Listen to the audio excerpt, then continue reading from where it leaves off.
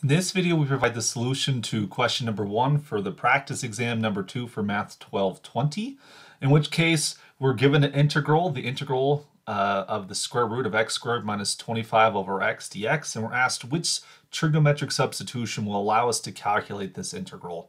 So looking at the square root, this indicates we probably want to do a trigonometric integral. Notice we have a difference of squares where the x squared shows up first, the variable shows up first, then the constant shows up second. So since the variable squared minus the constant squared is the form we have, this looks like a secant substitution. And since we have a 25, which is 5 squared, this is going to lead to the correct response being C, x equals 5 secant theta. That would be the best trigonometric substitution to use.